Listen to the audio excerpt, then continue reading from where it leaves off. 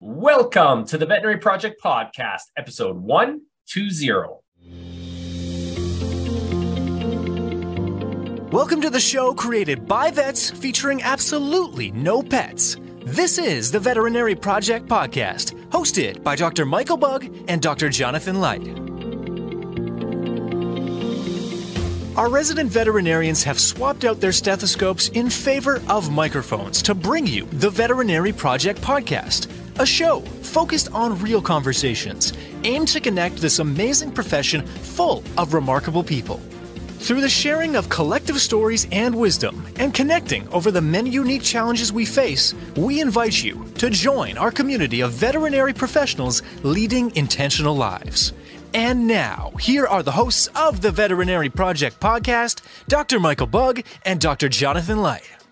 Welcome back to the Veterinary Project Podcast. You are joined by the one and only Dr. Jonathan Light, as Dr. Michael Bugg is on short-term parental duty that has kept him away today. He is looking after his young family, which he is needed to do. And so I am running show today. You are in for a great episode with Andrew Rotz.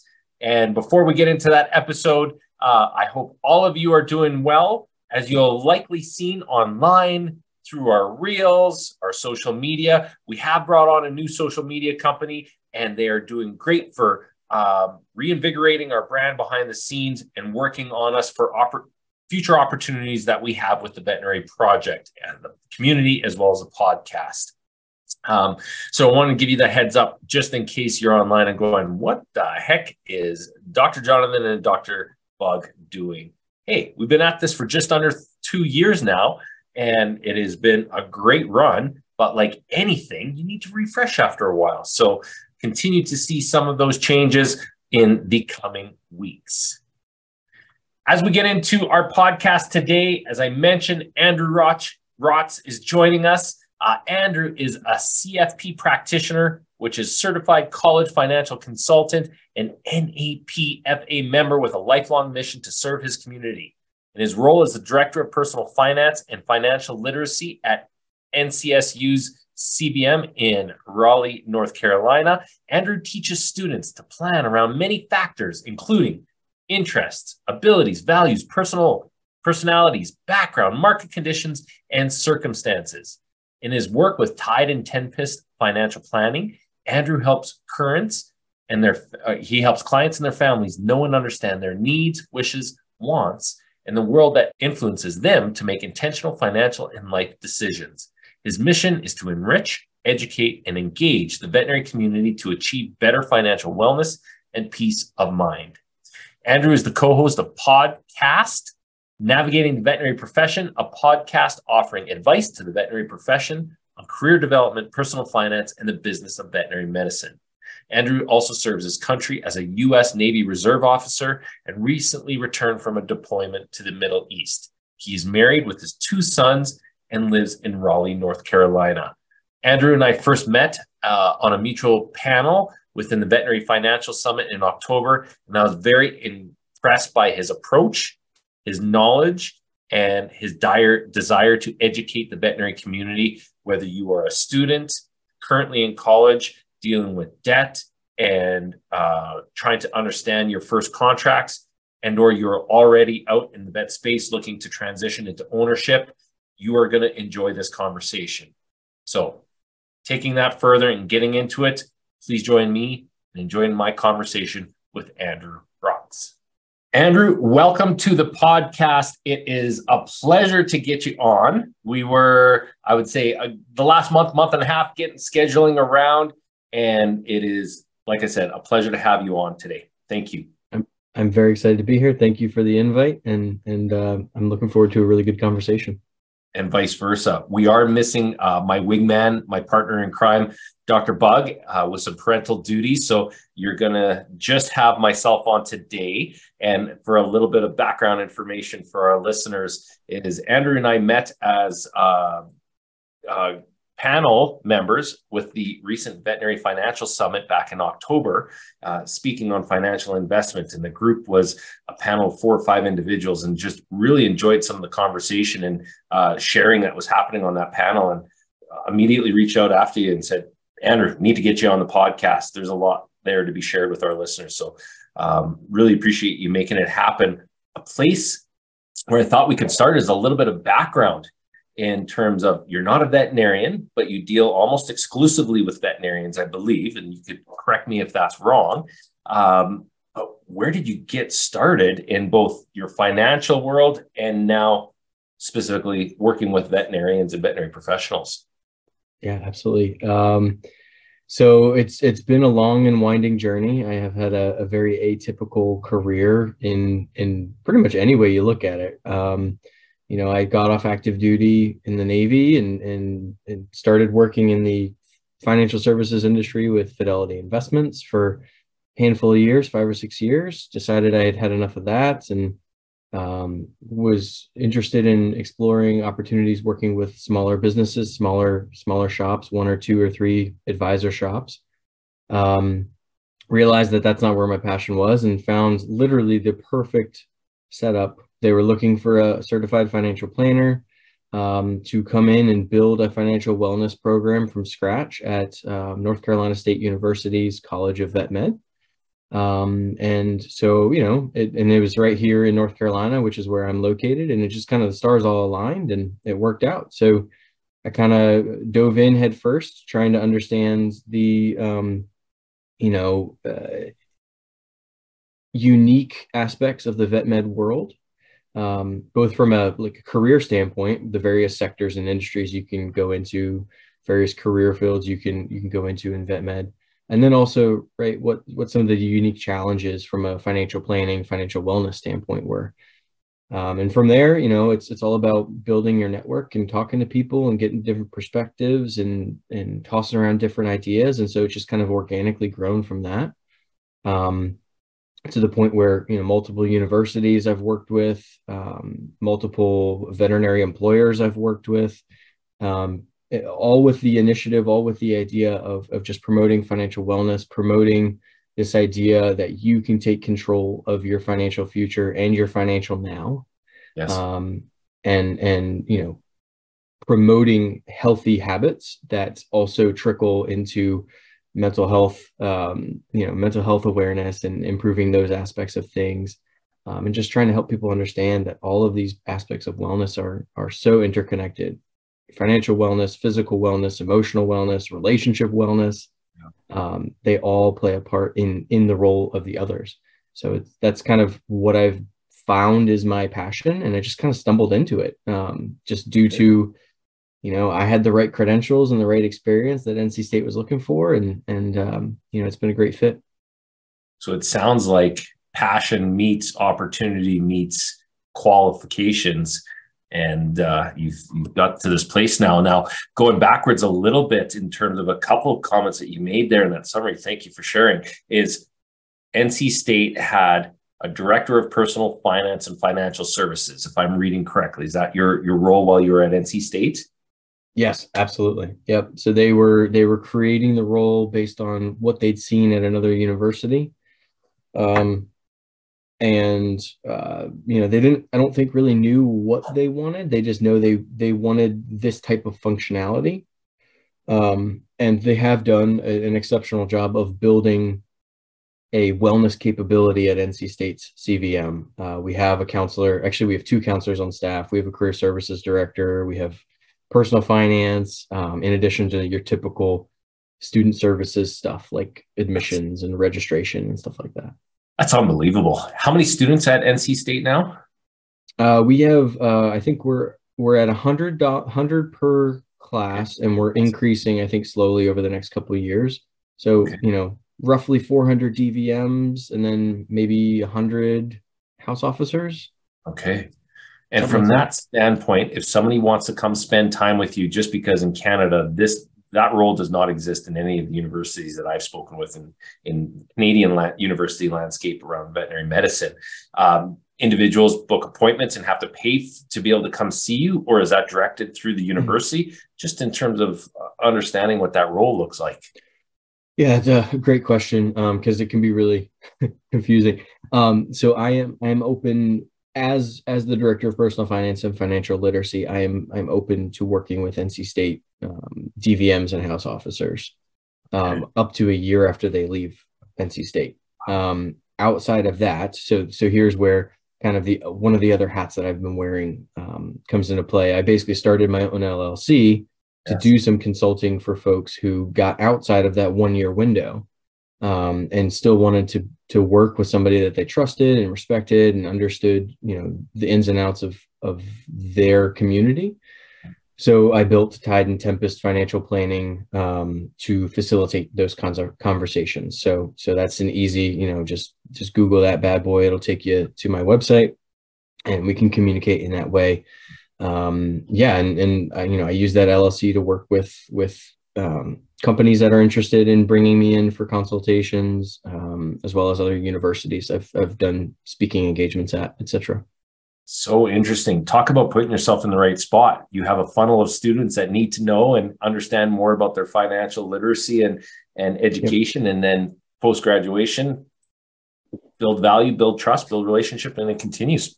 Nice moves. Exactly. Yep. Yeah. I'm just trying to empower them with the tools and knowledge to make good decisions for themselves.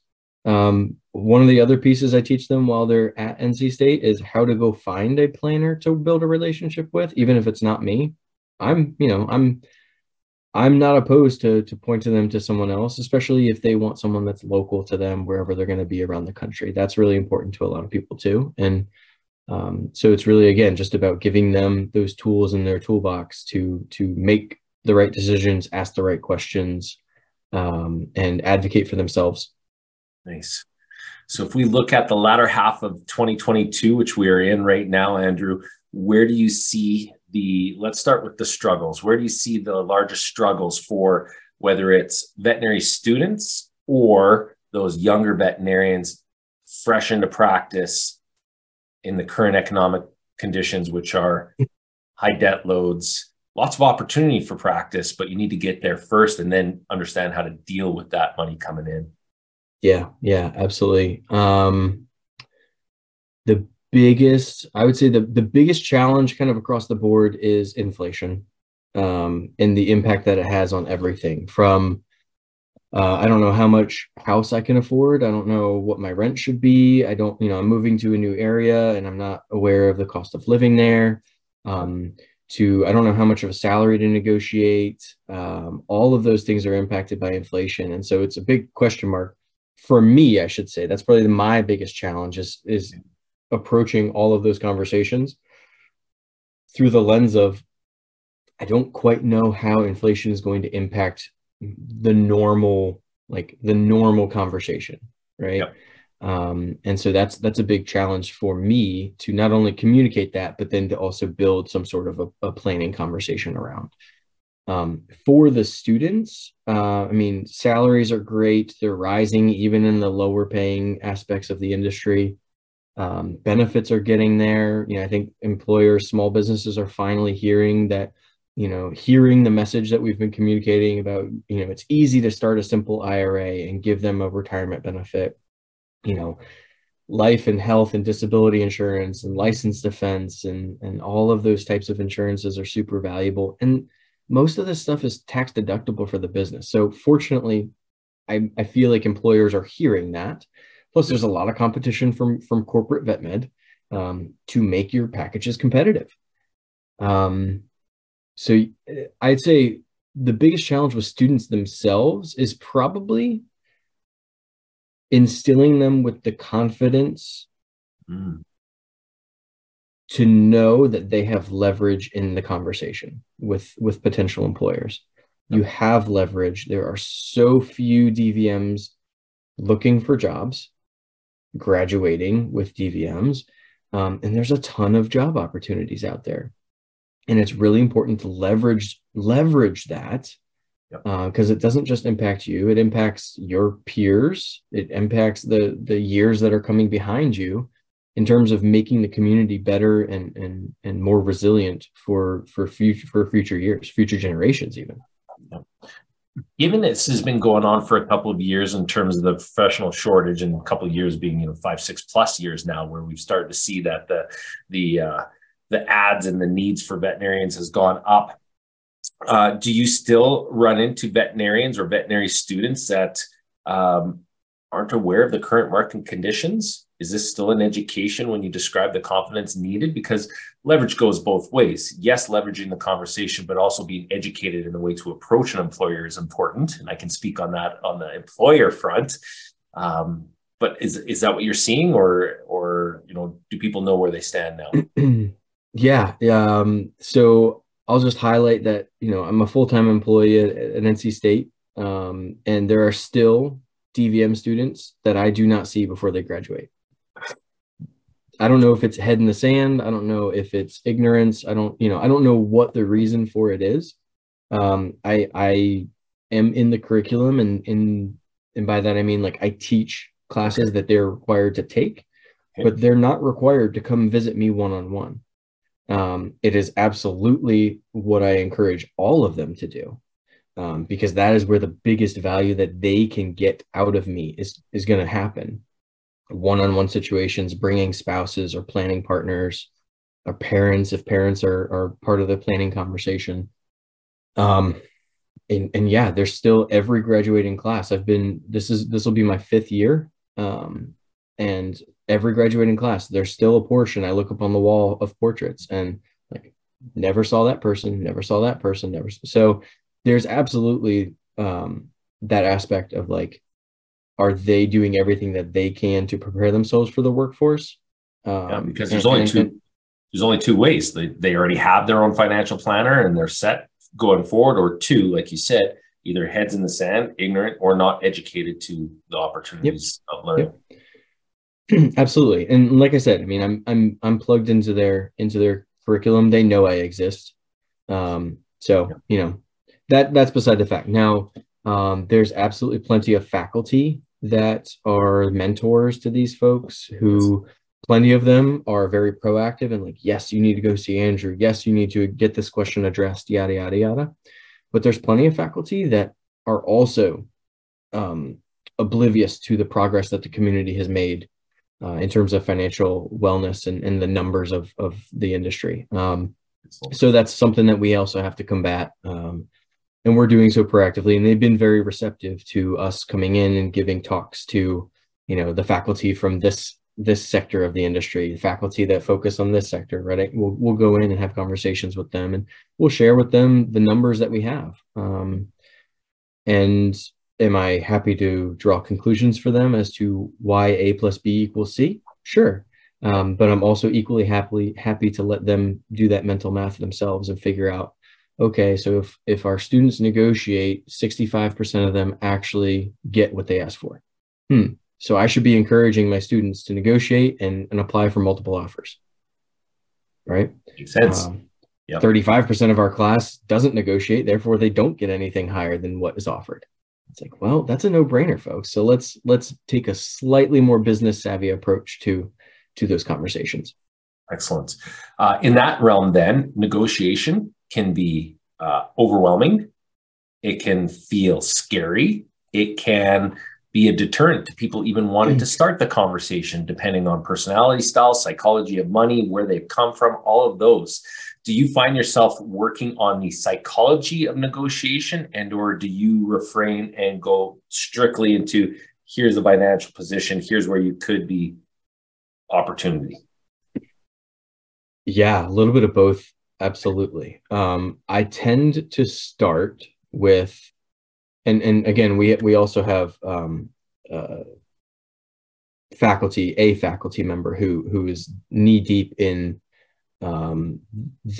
this world as well. So it's not just me, fortunately. Again, it's just another member of our team who teaches practice finance. And so she's knee deep in this research as well, the AVMA economic data, all that stuff. And so we collectively approach every job offer that we see with, okay, here's what you're being offered.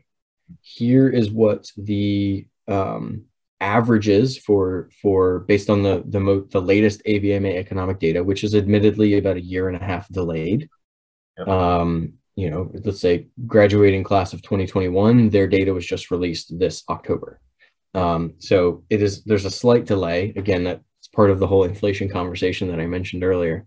But so we approach it in that way first, right? Here's what you were offered. Here is based on the latest data, here's the averages. How do you feel? This one's a little bit higher, this one's a little bit lower. What's most important to you?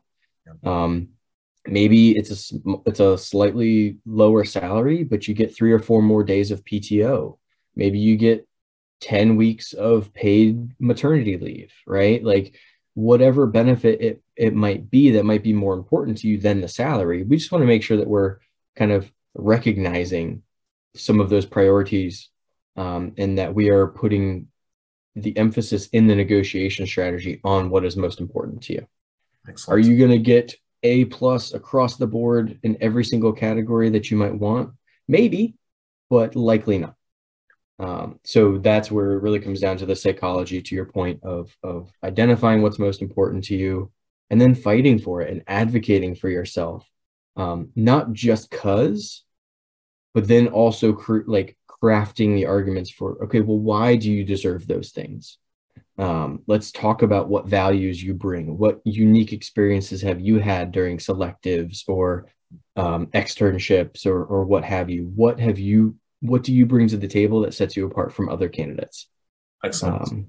Do you, on that note, as an employer, ask question, then do you go into the expectation from an employer standpoint, if upon asking for a higher salary or base wage, if we're talking pro-sal, et cetera, what the expectation differences are going to be for the employer, given that, hey, if salaries are going up on average 20%, guess what? Somebody's got to pay for that. And it is the employer and or it's the client. It is at the end of the day going to be the client. And I was speaking with another employer about this yesterday, is there knowledge by the new students and by recent grads as to the added stress that is out there with inflation, with the bills rising, and that communication and that proactive communication that needs to be had there, because we're all feeling it. Is that discussed at all? I can't say that it's across the board 100% discussed, but absolutely it does come up. And the perspectives that I try to share are, again, when it comes to what other values can you add besides your veterinary medical expertise, right? Yeah. What is your business savvy? Do you understand cash flow? Do you understand inventory costs? Do you understand the other aspects of the business of running the practice? And how can you add value there?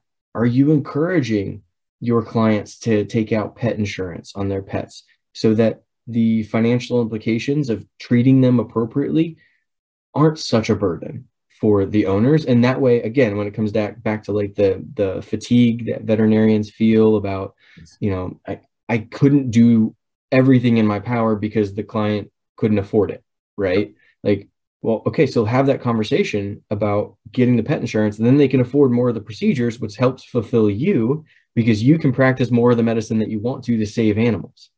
Definitely. Right? It's like this self-fulfilling prophecy of like, you have to give them the tools so that they can allow you to take better care of their pets. Agreed. So those conversations are absolutely happening. Good. I think I've struggled being in the veterinary medical world, in the academic setting, because to me, I feel like a certain standard should be accomplished by the time that they're a DVM, and they should be able to do things competently. When a lot of the DVMs that are graduating don't feel confident being able to do those things. And so, I'm not necessarily recommending a complete curricular overhaul by the AAVMC, right? But like, it's one of those things where if what we're producing for a very high price tag, mind you, yes, is not what the industry needs, why aren't we reevaluating things to approach it a little bit differently, so that our DVMs are better equipped, the businesses and the practices that are out there, have refined and revised expectations for what they're getting, and the community itself thrives as a result. It's a great topic of conversation, which throws people a little bit off sometimes. We chatted about this at the Veterinary Innovation Summit as well, too, in Portland this year, is what we are producing needed in the industry? And as an employer, there's lots of pros and cons to what you just described. And there's a lot of people that balk at having that conversation because heaven forbid you make change. Yeah, absolutely. The most dangerous 6 words in the English language. It's always been done this way. And you can't use that mindset. You have to approach problem sets with an innovative mindset. How can we disrupt this? And yeah, maybe you might fail. Maybe it might not succeed at first, but you're probably going to get some good nuggets of lessons learned that you can then apply and improve things going forward, right? And it's iterative. It has to be iterative. And I don't see anybody really doing that. So if you had a magic globe and you looked out 1 year, 2 years, 3 years from now, what are the places where you get excited when it relates to financial planning, financial success for your clients? And what are the places you're most scared of? I am very excited about the proliferation of fringe benefits in the industry. It's definitely, it's been too long since, for it to not have happened. But we're getting there. What do you consider a fringe benefit? Sorry to jump in. So pretty much anything that you would get from an employer outside of salary and bonus. So that's health insurance, dental insurance, vision, continuing education, credit and time off, or I should say money and time off, paid parental leave outside of family medical leave, FMLA in the US, student loan repayment, stipends, all that kind of stuff. When I first got into the industry and started getting my hands dirty, it was the norm was, you get your base salary, you might get a bonus, it might be production based, it might just be, general performance based. And you'll probably get a couple $100 that you can throw towards health insurance. Yep. Right. And that was kind of like the norm. And then if they had a retirement account available, like that was not unheard of, but like that was a big time plus.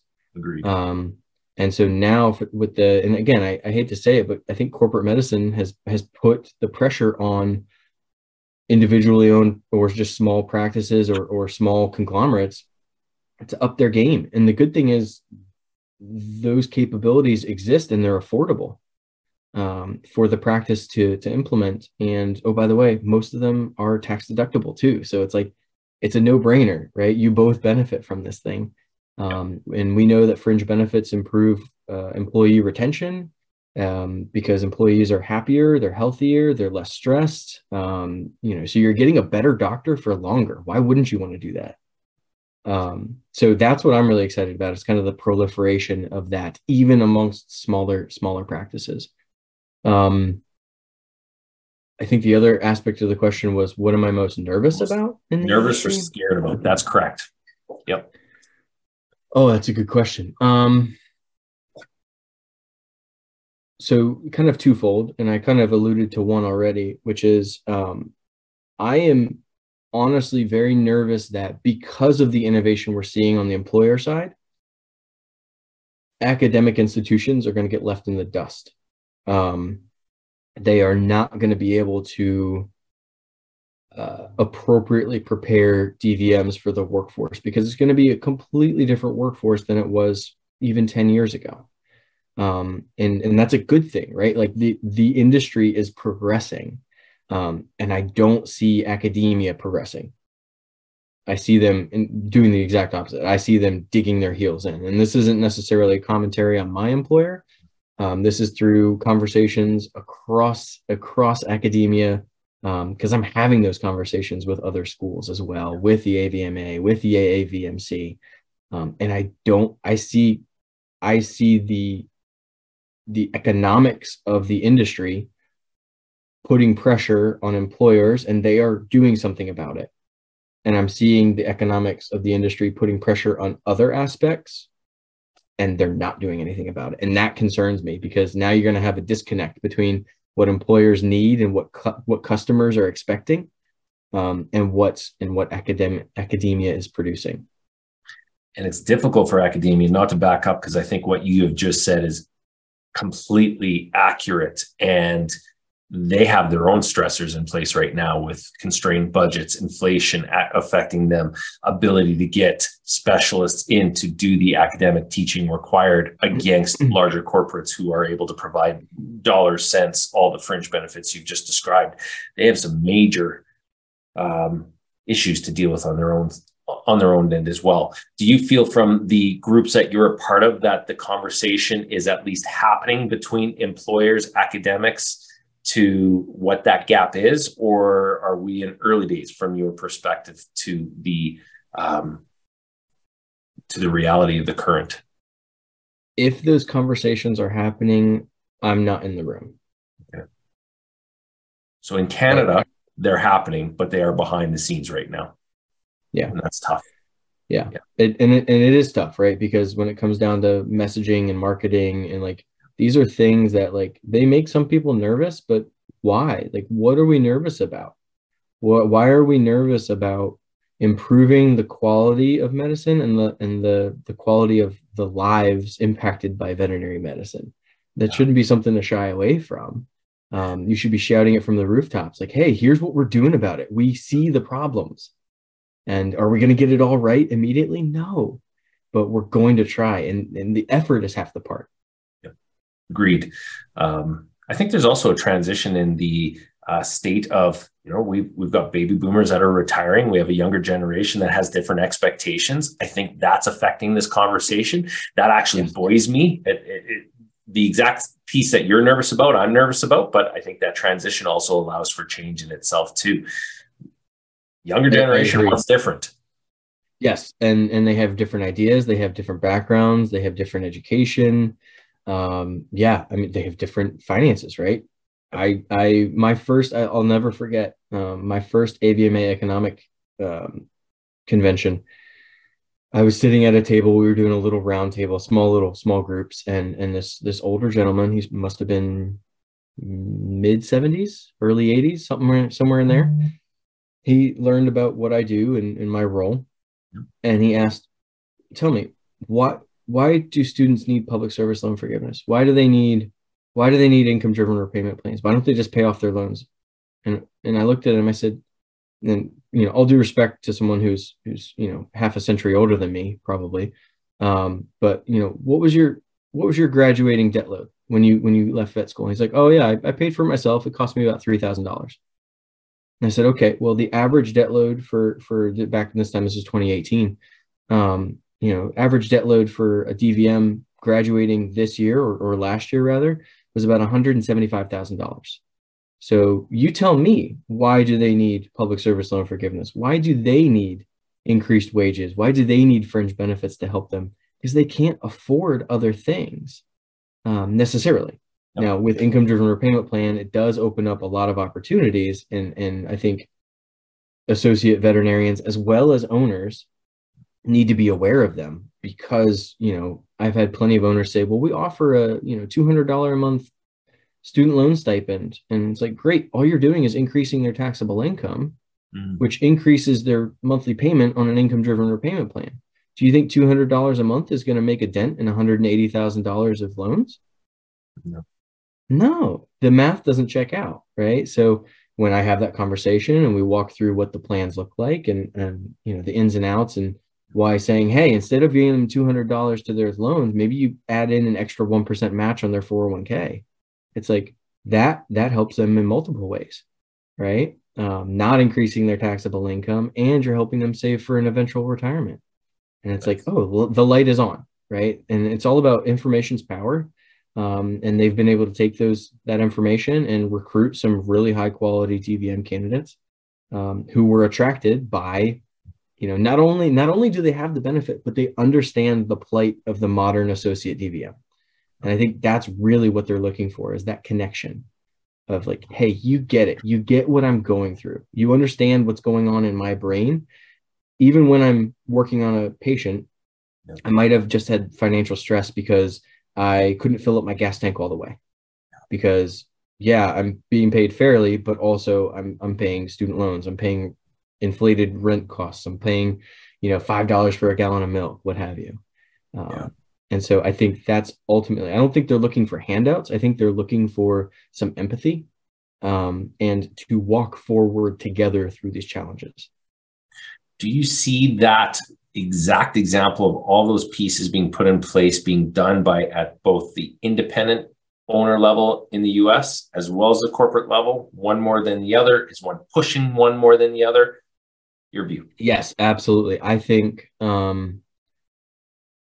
corporate medicine has instigated, for lack of a better word, I think is that small private practice, individually owned practices have seen value in at least becoming some sort of a local conglomerate. And that has power because you're able to subsidize costs for 401ks or simple IRAs. You're able to synergize is a nice little fun business buzzword for sharing administrative costs, sharing HR costs, those kinds of things, which reduce your bottom line, which allow you to be more profitable and pay your employees better. So I am seeing that. I think what we are going to see is, so we're in the middle of what my industry calls the great wealth transfer, quote unquote. And we're talking like 10 to 15 trillion dollars of wealth is going to be transferring from baby boomers to generally the millennial generation and the Zoomers, Gen Z, over the next handful of years. It's already started. And what that looks like to vet med is all of those practice owners who are boomers, and they need to get rid of their practice. They don't want to work forever. And so if you build a base of loyalty within your employees because you're treating them right, you've created a great culture that people want to stay at. First of all, you don't need non-competes, which is a whole other conversation. Oh, I'd love to go down that road in a different time, because there's where you and I don't agree, but I'm on the employer side. Love to have that conversation. But so first of all, you don't need non-competes because everyone wants to stay there because they're so well treated. The culture's great. They're getting well rewarded for their hard work, etc. But you're also more apt in that instance as the baby boomer vet practice owner to be able to transition your business to one or multiple of those associate DVMs, and they're in a better financial situation to take out that business loan to get you out from under the practice, right? Like, again, it's all like symbiotic. You help me and it helps, I help you and it helps me down the road, and we're all good in the hood and everybody's happy and healthy and thriving. So I can say absolutely corporate coming in and disrupting things has absolutely awakened something. I don't think it is percolated to absolutely every part of the country, but I think it's getting there.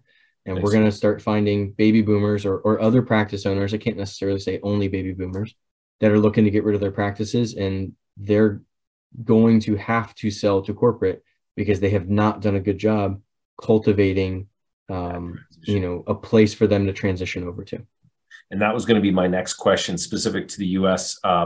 Do you see that corporatization only continuing from your framework and point of view? It sounds like yes, because in certain places you see, also that entrepreneurship and anti-corporate sentiment coming up in some places as well, which again spurs innovation, going outside the norm, etc. And I'm talking from both sides, so I love your perspective.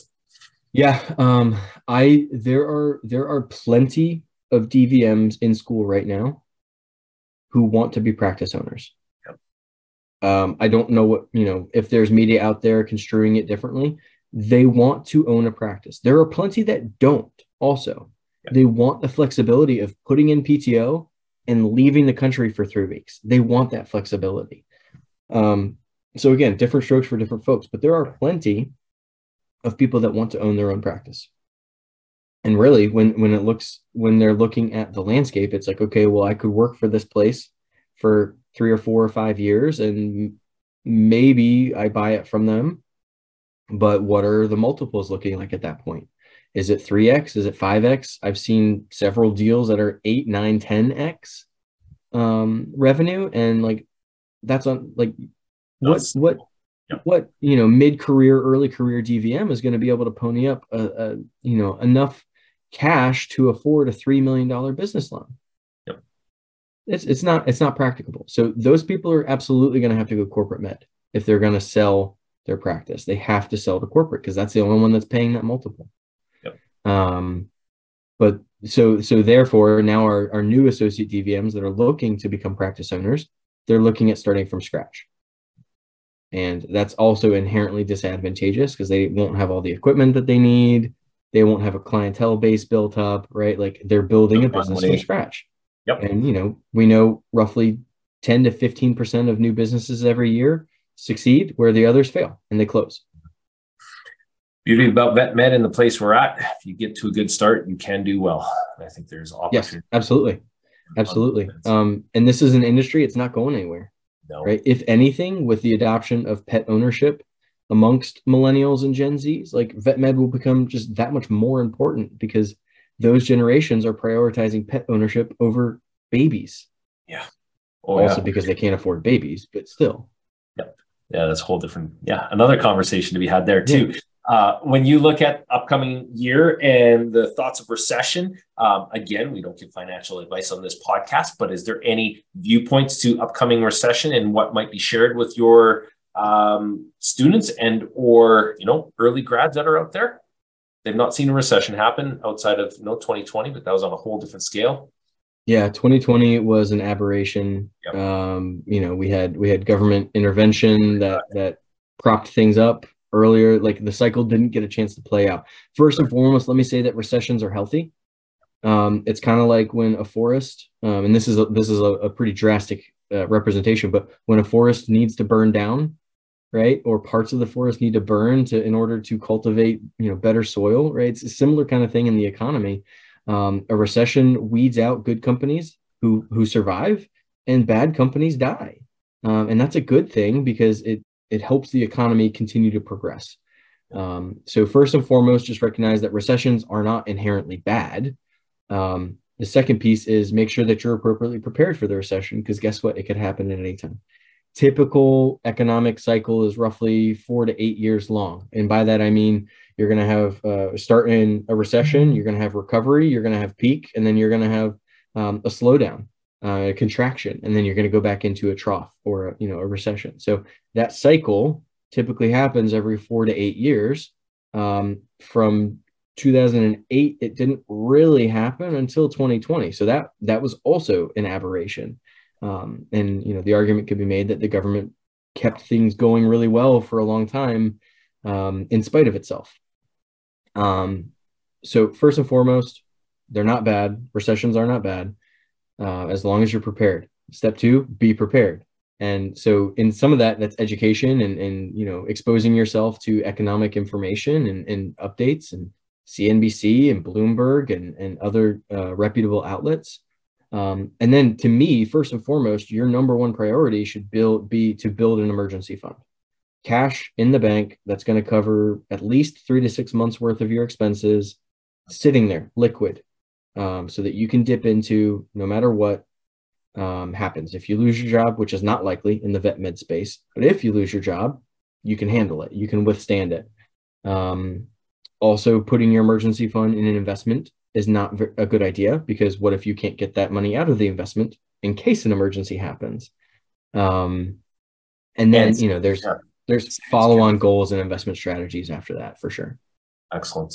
Well, let's chat on that then. If people want to get a hold of you, and I'm jumping the queue because we still have some questions, but there are people that are going to want to get a hold of you, Andrew, and discuss this further. How do they do so? Yeah, where do they reach out? Yeah, absolutely. So the best way is to go to Tide Tempest Planning.com, or Andrew Rotz at Tide Tempest. Is it Tide Tempest Financial? Tide Tempest Planning? I don't know. Look at the website. Or you can just reach out to me. You can just Google NC State, CVM personal finance, and you'll find my page at NC State. Reach out to me either way. I'm all for building a network and communicating and trying to help as many people as possible. Even if it's not me that can help, I will try to point you in the right direction to get the help that you deserve. Excellent.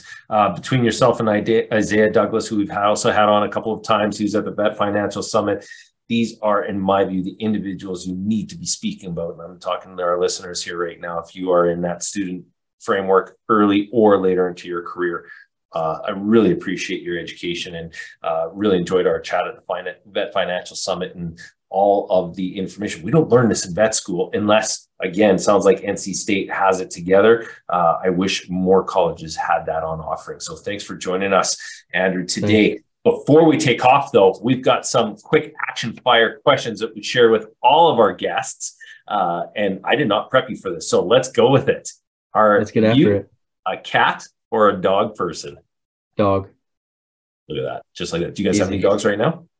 Yeah. So a year and a half ago, we had my wife's cat and 2 dogs. We've lost the cat, we've lost a dog, and now we're down to my beloved dog that I've had for a decade. Okay. Yeah. Excellent. Yeah. Are you doing what you thought you'd be doing when you were a kid? No, I wanted to be a fighter pilot in the Navy. Cool. I got to Navy flight school and I realized, I don't want to do this. Okay. Yeah. Switch A lot of hot, sweaty cockpits. It's so good. How would your friends describe what you do for a living? They'd probably say teach finance to vets. Yep. And then we have to clarify that it's not veterans, it's veterinarians. Yeah. Switch groups. Yep. Yeah. Super complicated there. What is your favorite hobby? I consume sports. It's a problem sometimes. Yeah. Yeah. I just, I'm not the biggest fan of baseball, but I'll watch lacrosse, hockey, football, soccer, ultimate frisbee, right? Like, I just enjoy watching competition. Nice. Are you in the fantasy leagues or just watching it? I've done some fantasy in the past. I'm not the greatest at it, especially with 2 kids and multiple jobs and a marriage to maintain. But I still dabble a little bit, I guess. It's gotten pretty big up here in Canada over the last few years. What in this world are you most grateful for? My family. Not just, the family that I've been blessed with that live here in my house, but we have an incredibly supportive family who have, given us advice when things are hard, support when things are great, literal help, like when I'm deployed and my wife needs help with raising the 2 boys, or, just someone to come over and let the dog out when we're crazy busy. Like, it's just been super, super rewarding. It's been a blessing. I'm very thankful for them. Excellent. For anybody watching on YouTube, you can see that come through as well too. It's amazing. Andrew, everything that I wanted out of this conversation with you, thank you very much. I hope the listeners have grabbed a lot of education and know where to reach out to you, because this is a lifelong event. It's not a one-timer. So thanks for joining us. Absolutely. Very happy to join you. Thank you so much for the time and the audience. And feel free to reach out if you have any other questions. Like you said, we can have 6 or 7 other podcasts if y'all want, right? So raise a hand, ask the question. We can absolutely get together. We can get Isaiah on here. He and I can debate crypto. That's it. We've done that. Him and I have done that a couple times too. Actually, I don't even know your viewpoint. We'll leave that for after the recording's done, and then we'll get everybody back on. Awesome. So in final, as we do with all of our guests, what message do you want to leave for the veterinary community? I would say I would tell the community that it is within your power. It is within the realm of possibility to be successful, to do so in a healthy way, and promote the success of others and lift the entire community up. But it's going to take education. It's going to take initiative and leaning forward to not just improve things for yourself, but improve things for those around you and the people that are coming after you. I think that's really important for everyone to hear, that things are looking really good, and I don't think that's going to change. Thank you for listening to the Veterinary Project Podcast. As a recap, on behalf of our hosts, the Veterinary Project Podcast will be releasing new episodes weekly, so be sure to tune in as we bring you more conversations aimed at helping you enjoy a life well lived. If you enjoyed what you heard on the show and you want to stay in the know, please like, love, and/or subscribe to the podcast on the listening platform of your choosing, as we're available on all the usual suspects. If you know of others that may benefit from these conversations, we'd love it if you please share the show with them, as this will help us grow our community to reach more and more veterinary professionals. Speaking of which, if you are a veterinary professional and would like to get connected with more like-minded individuals who are joining us on this journey, please send an email to the veterinaryprojectpodcast@gmail.com, and we'll invite you to be a part of our private Facebook group. General feedback, requests for information, or perhaps requests to be a guest on the show can also be sent to the Veterinary Project Podcast at gmail.com. Dr. Michael Bugg and Dr. Jonathan Light, thank you for listening to the show, and we'll catch you again next week for another episode of the Veterinary Project Podcast. Bye for now.